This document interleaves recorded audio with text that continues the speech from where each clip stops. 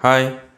Okay, the question is talking about find the sum of all the odd numbers between 10 and 550 that are divisible by 3. So mean that sum all the odd number between you know, they said between 10 and 550, right? So you must analyze how many odd number between 10 and 550, right?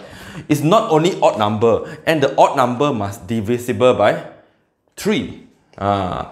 Okay, so I'm going to analyze, right? Analyze. So odd number between 10 and 550. So what is the first odd number? Okay, at first we list out the odd number first. I try to getting the series for you, okay, the series or the sequence for you, all right? So you try to look at it. Odd numbers, okay, odd numbers between 10 and 550. The first must be 11, right? 11 followed by 13, 15, 17, 19. So many, right? Because up to 550. But I know the last one. The last one must be 449. Sorry, it's 499, right? Because sorry. It will be 549, right? Because after 549 is 550, but you cannot take 550 551 because it's in between, right? So the number before 550 is an odd number also, means this is the last term for this series, for this sequence 549. So before this, I try to list out as many as possible. So 549, before that it must be 547. There are a lot, right? A lot. Then I need to filter. Second filter, because why?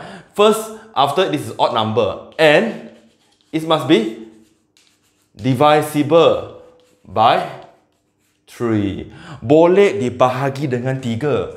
Dia bukan saja odd number di antara 10 dengan 550, but it's also divisible by 3. So even though 11 is odd number, but we cannot accept this is not B1. It must be divisible by 3. So it's not. Yeah, now 15 will become the first term, right? So because why? 15 is an odd number and also divisible by 3. But 11 and 13 not. 17 is also not. 29 is also, 90 is also not. But 21, yes, right? 21 is odd number. 21 is odd number. And 21 is also divisible by 3. 21. We list out, okay? After 21, 23 is not. 25 is not. 27, is it? Is 27 an odd number and divisible by 3? Yes. 27 will be the next one. So I'm going to list out. I list out the first 3. But for the last one, you need to search 549. Okay, let's look at 549, right? Is 549 divisible by 3 or not? If not divisible by 3, it's not what the question wants. So 549, right? 549 divide by 3. You try to divide by 3. Alright, you try to divide by 3. You will get 183, right? Do you get it? 183, yes. It's divisible by 3. So 183 will be your... sorry. 549 will be your last term. Right? Your last term also. Because why? 549 also divisible by 3. 547. Okay, 547 is not divisible by 3. 546 is not even, it's even number. So 545. Okay, let's try 545. Is it divisible by 3? No, also. 543. Is it divided by 3? Yes. 543 also. Right? I hope you understand. Okay, I explain again. The question said the number between 10 and 550, the odd number. This is all the odd number. And the odd number also must divisible by 3. So means from here you pick the value. You pick the value that can divide by 3. 15, okay. 21, 27. Okay, for the last one, you check 549. Can it be divisible by 3 or not? Yes. You can divide by 3 because you get 183, an integer. This one also can divide by 3.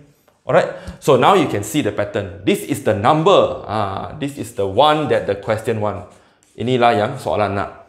Boleh dia nombor ganjil, odd number, dan boleh dibahagi dengan 3. Can be divided by 3. So now, I write here.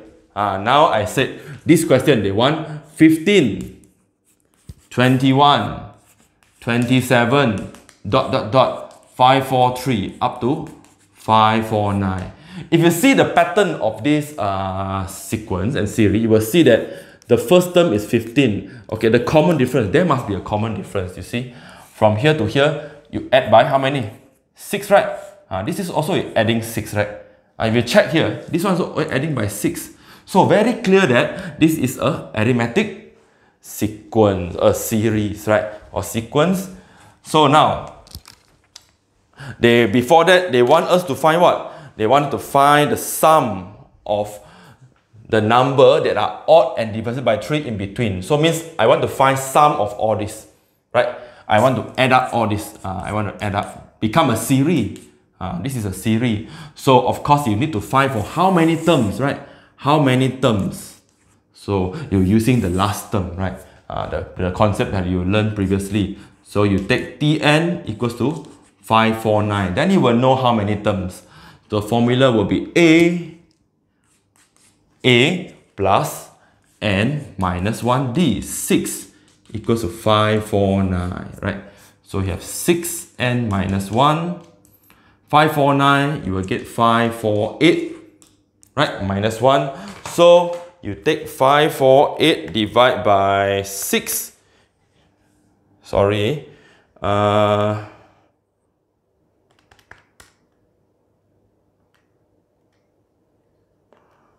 Okay, so 549 is an odd number. It can divide by 3. So your A is 15.